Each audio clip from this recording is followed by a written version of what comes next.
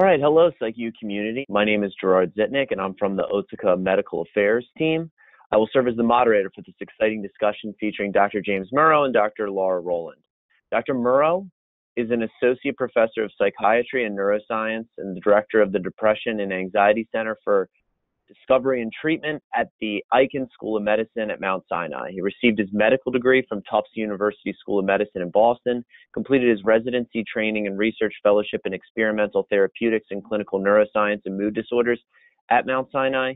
He obtained a PhD in clinical research methodology and biostatistics from Mount Sinai. Dr. Murrough conducts clinical and translational research aimed at understanding the biological basis of mood and anxiety disorders. Dr. Rowland is an associate professor in the Maryland Psychiatric Research Center, MPRC, Department of Psychiatry at the University of Maryland School of Medicine. She is the director of the Chemical Imaging Core, housed within the Neuroimaging Research Program at the MPRC, and the co-director of the MPRC postdoctoral training program. Dr. Rowland received her PhD in experimental psychology, behavioral neuroscience from the University of New Mexico. Her research focuses on proton magnetic resonance spectroscopy studies of glutamatergic and GABAergic function and bioenergetic alterations in schizophrenia and related disorders.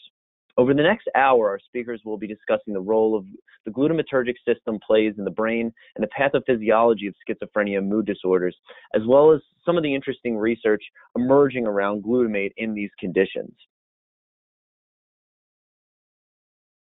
The information provided is intended for your educational benefits only. No CMEs or CEU credits are offered. It is not intended as, nor it is a substitute for medical care or advice as a professional diagnosis. Users seeking medical advice should consult with their physician or other healthcare professional. While conducting this discussion, our speakers aim to provide you with information that is accurate, not misleading, scientifically rigorous, and does not promote Otsuka products. So without further ado, I'll give the floor over to our first speaker, Dr. Murrough, who will begin with a brief introduction on glutamate. Great. Well, thank you so much, and really great to be part of this exciting discussion. So let me start out by just talking a little bit about the basics of glutamate, which many people may already know, but just to get everyone on the same page, glutamate, it's a neurotransmitter. It's made throughout the body by almost every cell. It's made in the brain, and it really controls the point-to-point communication for brain cells, and it's the primary excitatory neurotransmitter in the brain. That means when brain cells release a glutamate, it will diffuse across the synapse, bind to receptors on the postsynaptic membrane, and trigger an excitatory response in the next cell. Now, on the slide, you see this sort of on-off switch cartoon moving from left to right across the top of the slide with GABA, which is sort of it makes up the glutamate GABA is sort of a yin-yang, where GABA controls and is the primary inhibitory transmitter in the brain. So when cells release GABA, it causes the recipient of that signal, a neighboring cell, to tend to fire less or electrically quiet down. And it's the balance of these that fundamentally really provide the control for all functioning in the brain. And then the transmitter systems that we'll talk about a little bit later in the talk, the classic monoamine systems, tend to sort of regulate this. But these are responsible for the point-to-point communications. Also, it'll come up later in the talk, in addition to that, glutamate has a very important sort of separate activity in the brain, and that is control synaptic plasticity to a great degree. And as we'll hear more, both in depression as well as schizophrenia, there's a lot of evidence to suggest there are deficits in synaptic plasticity. So glutamate really plays a key role in those two areas. And next slide, we'll get into a little more of the details.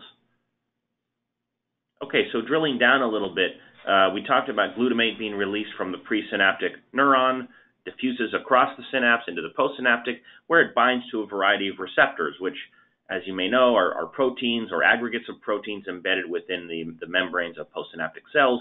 And essentially, it's the interaction of glutamate as a neurotransmitter with these receptors that triggers whatever biological effects are going to be in the subsequent cell.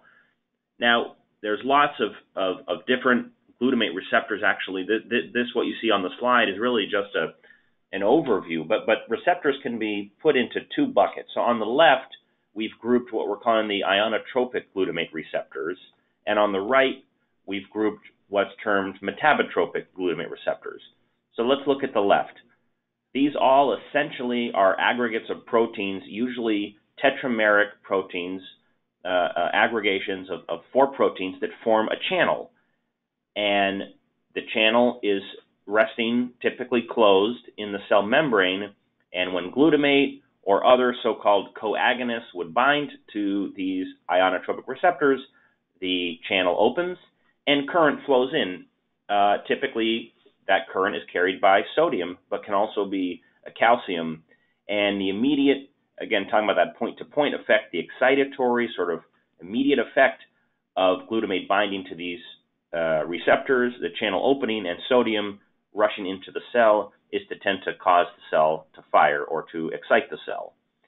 These receptors are also very important in the other process I mentioned, which is activity-dependent plasticity, because calcium and other agents enter the cell and have been shown to affect a longer-term synaptic structure and sensitivity. And in particular, we'll direct our attention to the third from the left of the ionotropic receptors. That's the NMDA receptor, very important, complicated receptor, been shown for many, many years in basic neuroscience to be key for an important form of neuronal plasticity called long-term potentiation. You can see the numbers underneath those, the GLU-A 1 through 4, for the NMDA, the GLU-N1. These are all different types or members of proteins that can aggregate in all different ways. So when someone says there's an NMDA receptor, you have to ask, well, what's it made of? Where is it located in the brain? And the more we know about the basic biology, all these details are extremely important, which we'll come back to. Just touching briefly on the other group of receptors that we'll mention briefly in the presentation, these are the metabotropic. These are G-protein coupled receptors. They're 7 transmembrane spanning receptors, and these are they're quite different than ion channels, and these are actually in the family of receptors that most of the drugs you're used to thinking about in psychiatry, whether they affect dopamine or serotonin, it's almost always G-protein coupled. And so these tend to regulate cellular processes over a longer term time span and can be very important in terms of modulation of cells. I'll just point out briefly and they're grouped into 3 groups. The group 2 and 3 that you see at the bottom right of the slide are very important for they typically exist presynaptically on glutamate cells, and they actually regulate how much glutamate those cells manufacture and release. So that sort of gets at a theme that you're going to hear throughout today, which is that there has to be very tight control over exactly how much glutamate, how much GABA, and where is it in the brain. And these cells these receptors are important for that. Okay, this is Dr. Rowland speaking. So I'm going to talk about the glutamate synapse. So this is an illustration of the glutamate synapse, which is also known as the tripartite synapse because there's 3 cells involved. We have the presynaptic neuron on the left, we have the postsynaptic neuron on the right, and then we have the astrocyte. And all 3 cells are intimately involved in the glutamate-glutamine cycle. So glutamate is released from the presynaptic neuron, and that's illustrated in blue, and it is released into the synaptic cleft where it can diffuse to the postsynaptic neuron. It can bind to the ionotropic receptors that Dr. Murrough discussed, the NMDA receptor, kainate receptor, the AMPA receptor, and also the metabotropic group 1 receptor. So when it binds, it actually changes the voltage of the postsynaptic neuron, and as a result, it can cause downstream signaling and neurotransmission. In a healthy brain, glutamate doesn't like to hang out in the synapse or bind to the receptors for a long time because it can cause excitotoxicity. It can be detrimental to the system. So there's a system in place whereby glutamate is rapidly taken up by the astrocyte and converted to glutamine. That's an inactive metabolite. And it is then shuttled back to the presynaptic neuron where it is converted back to glutamate. And that completes the glutamate-glutamine cycle. So the only technique where one can non-invasively measure glutamate and glutamine levels in the brain is with proton magnetic spectroscopy. So this is a technique that uses a regular MRI machine or MRI scanner, but instead of getting images, which most people are used to looking at, you obtain what is called a spectrum. So that is the illustration on the right. And this particular spectrum was obtained from a box or voxel, which we call it, that was placed in the anterior cingulate region, and we obtained a signal and hence a spectrum. The spectrum has peaks, and the peaks represent different chemicals in the brain, including glutamate and glutamine. So there's been many studies, spectroscopy studies of mood disorders and of schizophrenia and other psychotic disorders investigating glutamate and glutamine concentrations. And essentially there have been found differences in these levels in different brain areas.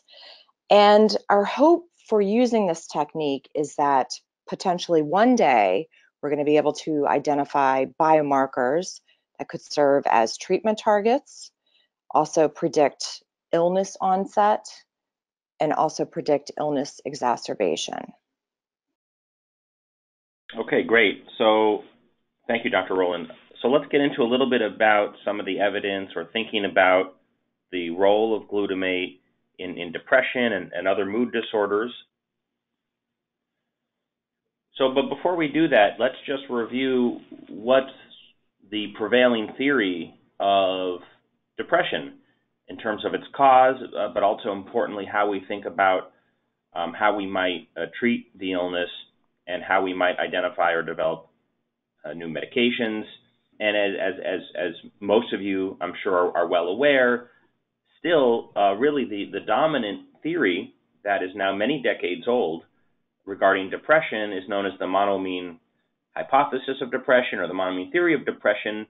And as you can see on the slide, essentially the key feature of this theory is that some sort of deficiency or lack of monoamine signaling in the brain or transmitters is an important cause of depression. And when we say monoamines, we're talking about serotonin, norepinephrine, and dopamine primarily.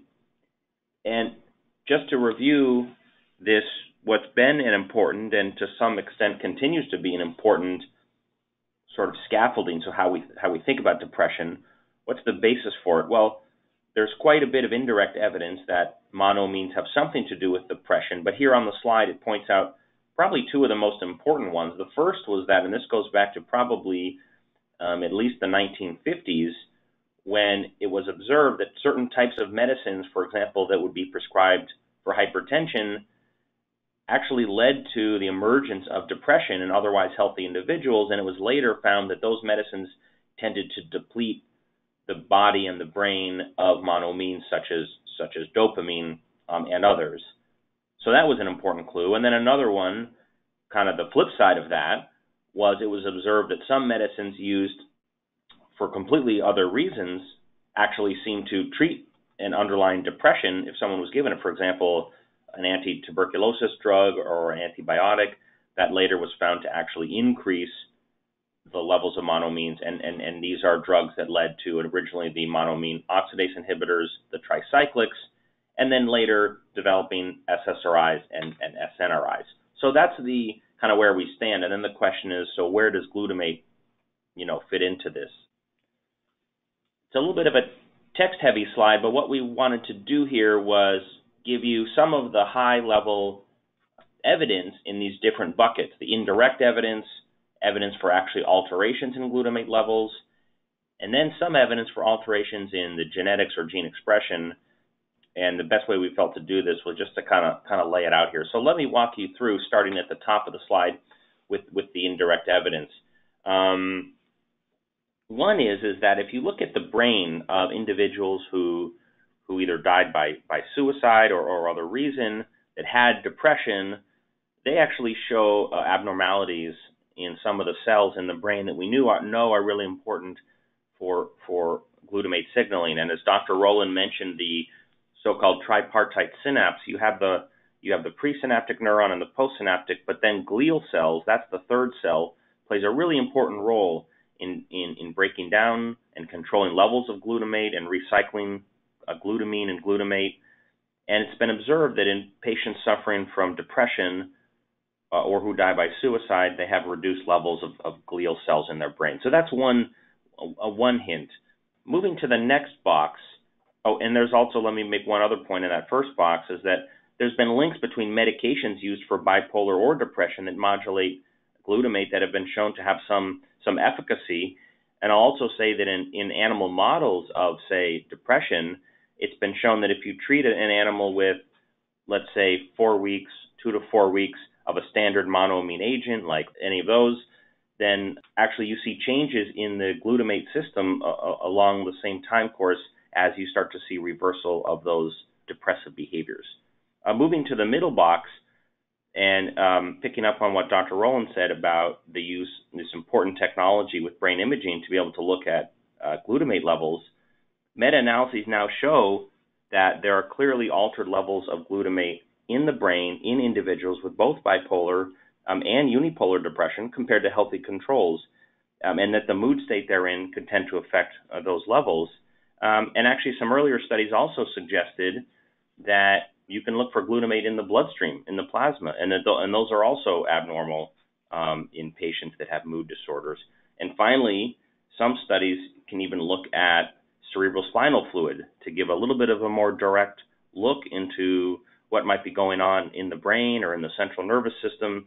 And here, too, there are studies of alterations in glutamate levels in patients with mood disorders. Finally, in the last box, there's a little bit of data. You know, the field of psychiatric genetics, as you know, is growing by leaps and bounds, and disorders like schizophrenia and bipolar are gaining traction.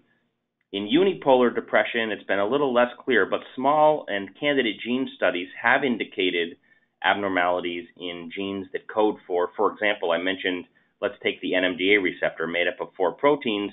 It's been shown that at least some of the genes that code for those proteins that make up the NMDA glutamate receptor are altered or confer risk to depression. And as I mentioned, in addition to, I mentioned looking at brains of patients who die with depression, either by suicide or other means. They show alterations in glial cells. They also show alterations in the actual concentrations of some of these glutamate-related proteins, like the proteins that make up the NMDA receptor or the AMPA receptor.